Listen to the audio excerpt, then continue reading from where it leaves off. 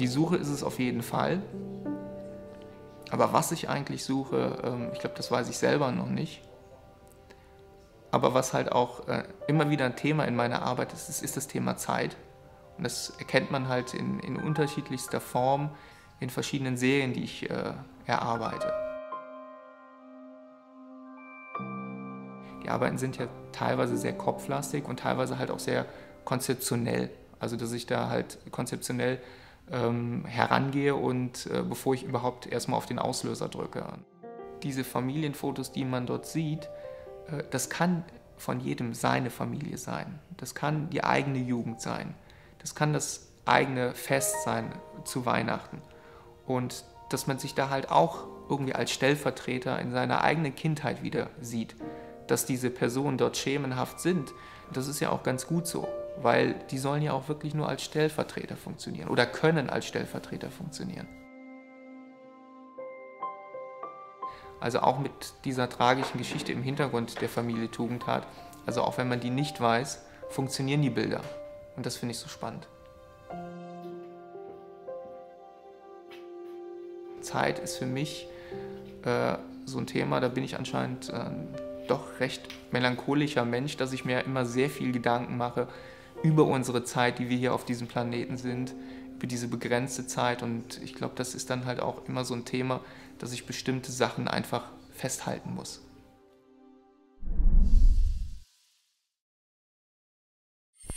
It's like an illusion of collective memory of the image of a Jew. And I've had the feeling that I have a power to change it with these images.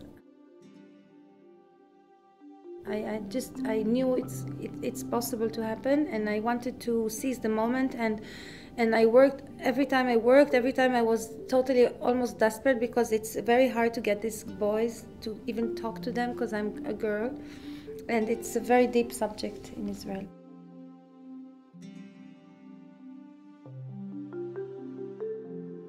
It's have to do everything to do with the Jewish identity. Like in Israel, I need to make this exhibition, but it's very hard because these images are supposed to be, they're not allowed to be shown in Israel. And I think this subject is very controversial in Israel as well. But still, because this photography is so international for me, it's like a language that I can speak everywhere. I take it with me, and most of the times, if I wouldn't have the camera, I couldn't go anywhere. The places I go without the camera, I wouldn't go there. When you have the camera, any place is your place if you want to be there, because you observe, you're like an observer. So people like to be observed sometimes, and if you come from respect and you come from, you want to understand things and think and communicate, and it's always, even if in the situation it seems impossible, it's possible.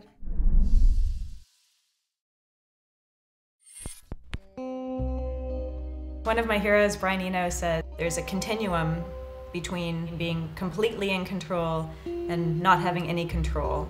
And I think photography is right there in the middle. You think you're in control, but generally you're not. My work is about waking up in the morning and walking outside into the world with a camera. This work is called Southland, and that is a nickname for the greater Los Angeles area. That's where I'm shooting, so that's what the pictures are called.